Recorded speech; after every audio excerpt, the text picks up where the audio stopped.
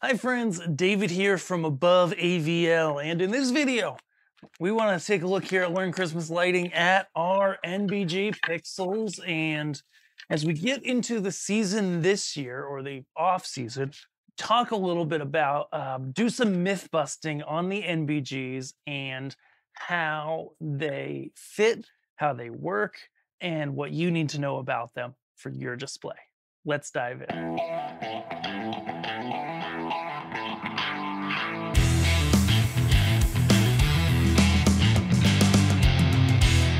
If you haven't seen, these dome pixels somewhat became the rage last year. They were actually pitched to me by a factory like early 2024 season. And then some different people came out with them on the market. And there's been some myths, some legends, and some misunderstanding on them that I want to clear up because, you know, when you get to see people in person at some of these events and minis, you start to hear about their experiences and go, hey, wait a second, what you're saying is not entirely right.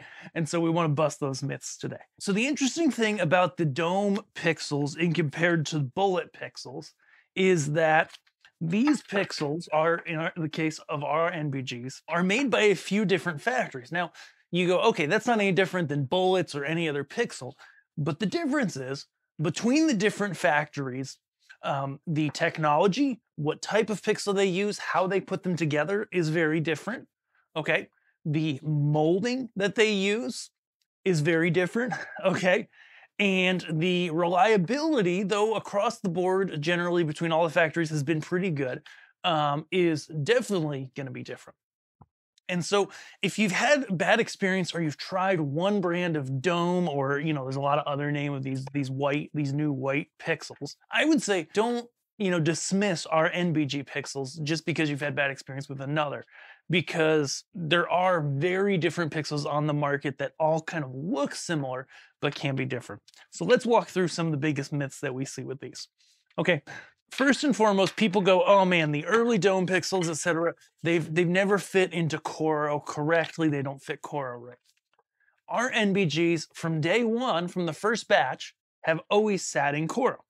Now, our first batch that we did that is, you know, long gone, long sold out, when they went into Coro, just to pull these out, they were shorter than the current batch of NBGs than what we do today.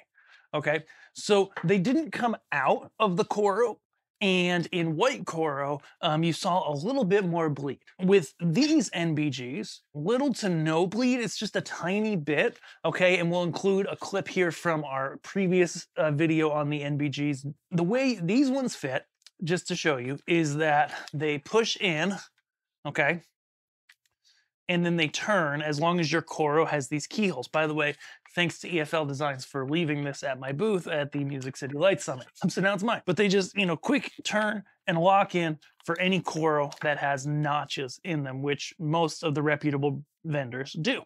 Okay, so look for that. These are easy to push and easy to get out because you just turn them to get them out. The downside being, of course, occasionally one of them might turn a little bit and pop out.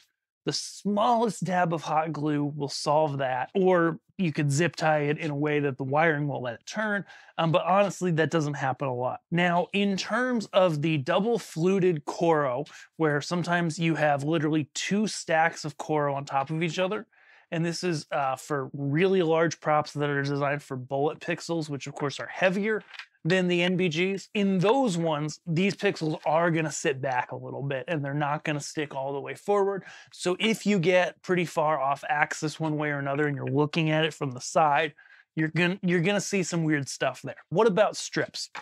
Strips are where these things really rock. I mean, in Coro, they're great because no gloves, no fuss, no hurt hands. In strips, though, they do a good job as well. The only thing I would say with strips is just that you can get them in pretty easily with just a punch in. It's really not difficult. You see me doing this here, okay? However, if you do need to remove one, and again, reliability on these has been much higher than bullets, but if you do need to remove one, it does take, I usually send the wiring side to side so the notches are tall ways against the strip, and then I press And it takes a little bit more effort. It's more similar to getting a bullet out of strip. That being said, getting them in is super easy. Getting them out of the strip is where it's not quite as easy as pretty much every other aspect of using these pixels. Okay. You'll also see across the board there's a variety of different wattage ranges.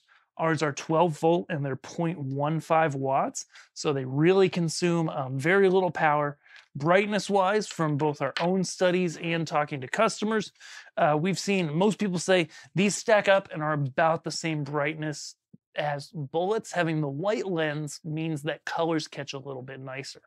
So if you've been thinking about these dome pixels for the upcoming season, maybe you've checked out our NBGs before, and you weren't sure, maybe because of an experience you had with another vendor's dome pixels, etc. I encourage you to give them a try. We've got a ton either in stock now or coming very, very soon. And these have just been great in my display, great for a lot of customers, and we'd love to help you get them.